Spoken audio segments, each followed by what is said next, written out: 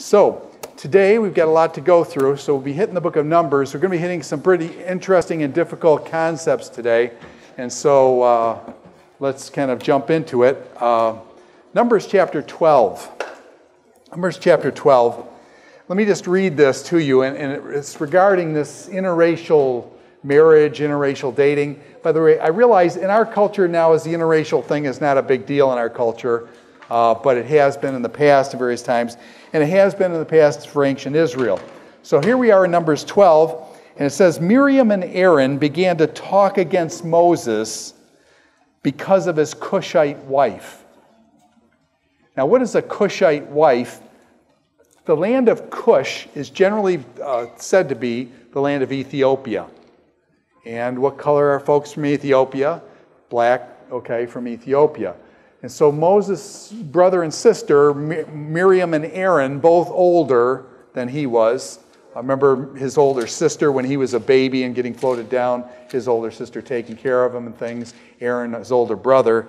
And so Aaron and Miriam began to talk against Moses because of his Cushite wife, for he had married a Cushite.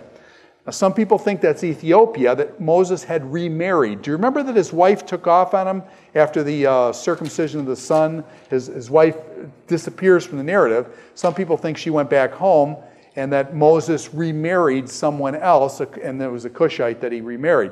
Other people think that this is Zipporah, that in other words, Miriam and Aaron had not really met Zipporah very much, and therefore they were upset because she was a Midianite. Now, she was Jethro the Midianite. She was a Midianite, but Midianite can be cast as Cushite. Cushite's a bigger category. Midianite is like a tribal name. So it's possible this is Zipporah. In either case, I'm going to suggest she's dark-skinned, okay? And that's part of the issue here. And so Cushite definitely, is Ethiopia. They say, has the Lord spoken only through Moses, they asked, and hasn't he spoken through us? The Lord heard this. And at once the Lord said to Moses, Aaron, and Miriam, come out of the tent of meeting, all three of you. So the three of them came out, and the Lord came down in a pillar of cloud, and he stood at the entrance of the tent and summoned Aaron and Miriam, and both of them stepped forward, and he said to them, listen to my words. And then let me just see if we've got this. So what does the Bible say about this topic of interracial marriage and Moses and his Cushite wife? So this kind of sets it up. But then God switches this discussion here to their prophetic function because Miriam and Aaron are challenging Moses. And the Lord said, listen to my words. When a prophet of the Lord is among you, I reveal myself to him in visions. How does God reveal himself to a prophet? In visions. And then he says, I reveal myself to him in visions. I speak to him in dreams. So are we going to see the prophets dreaming dreams, and are we going to see the prophets in visions? What's the difference between dreams and visions?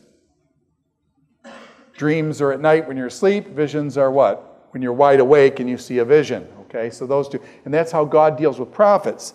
But then notice what he says here. I reveal myself to him in visions. I speak to him in dreams. But this is not true with my servant Moses. He is faithful in all my house. With him I speak face to face. So God says, with prophets I use dreams and visions. But with Moses we go tete-a-tete, pene-al-pene. We go face to face.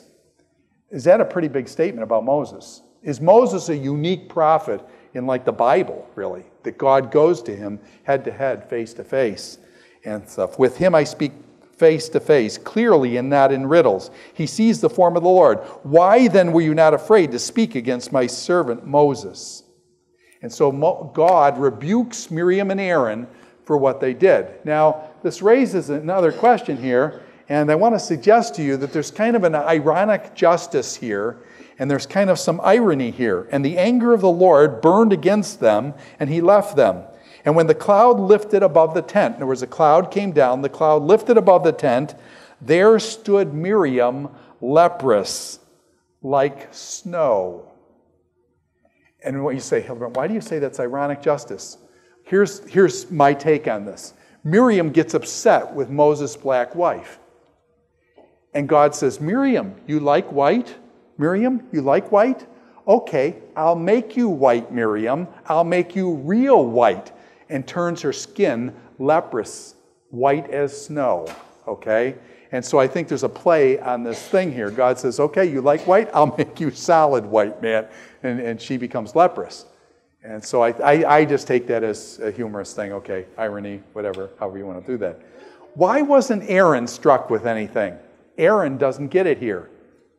And some people have said, why does he pick on Miriam? Is it possible Miriam was the main spokesperson? It's possible Miriam was the main spokesperson, but is it also possible that what's the problem with Aaron getting leprosy? Aaron is a what? He's not just a priest. Is Aaron the high priest? I mean, he's the man, right? Aaron's the high priest for the nation and stuff. If he gets leprosy, that's no good. It's affect the whole nation and stuff. So Miriam gets the leprosy, and Aaron, is kind of in a certain sense let off the hook or whatever, but he's rebuked actually by God. But anyway, so this is just a passage with the interracial marriage, and so what I'm saying is be careful about condemning interracial marriage.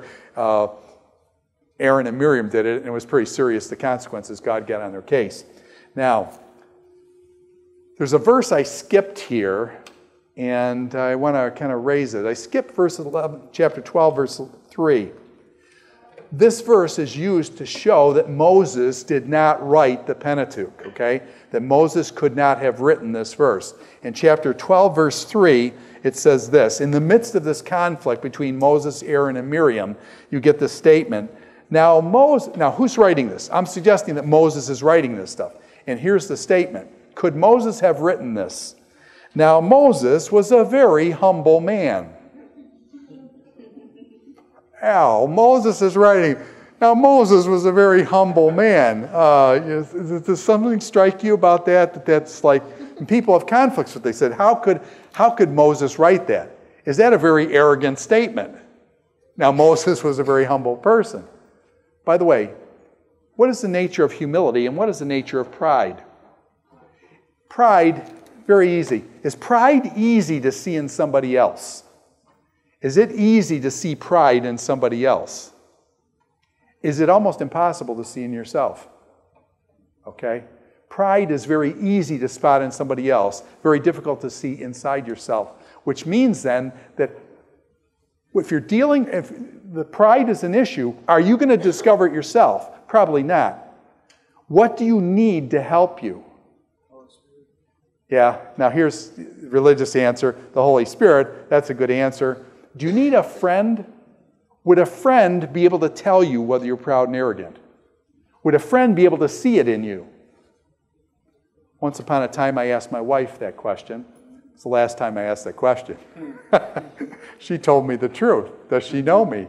Yes, she does.